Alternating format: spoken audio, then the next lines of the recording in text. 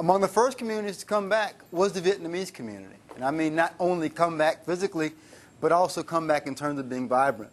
The other thing that we found, which you know all too well, is that restaurants become the great gathering places, particularly at a point when folks don't have kitchens, when folks don't have access to supermarkets, and when folks also don't particularly want to be home alone, even in the context of a home that may not have been as badly damaged. The idea of going out to restaurants and seeing your old friends becomes a crucial part of the recovery process. The first good meal I had in New Orleans after the storm was at a place across the river called Nine Roses, a Vietnamese restaurant.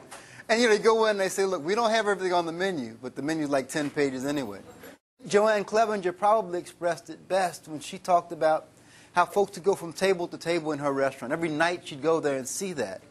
And there's a sense of finding people who you hadn't seen before over a meal. And restaurant meals, in a sense, are not communal.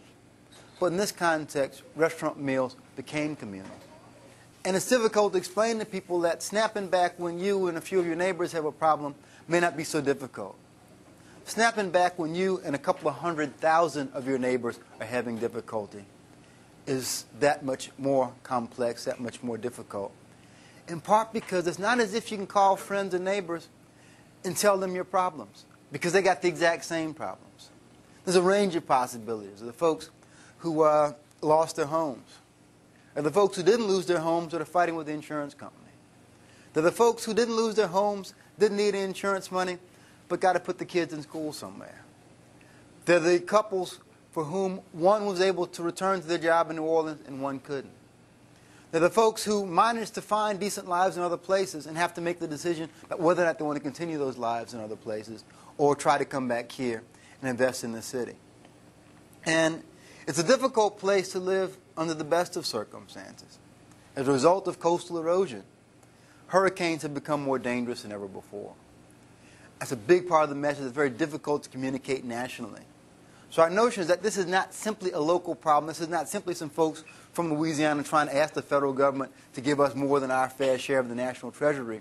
This is about us saying that there are problems of national significance here.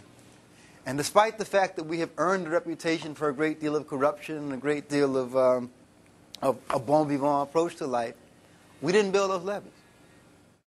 We're thankful to folks like y'all who come down here, because only in seeing this firsthand can you really appreciate the magnitude of what we're dealing with. And what's striking to me is how quickly and thoroughly the restaurant folks have gotten it, and how difficult it has been to get that message to other people. The kinds of person-to-person things that Share Our Strength and Union Square have been able to do has been immeasurable in terms of what it has done to the psyche of people here, what it has done to convince people that we can indeed move forward.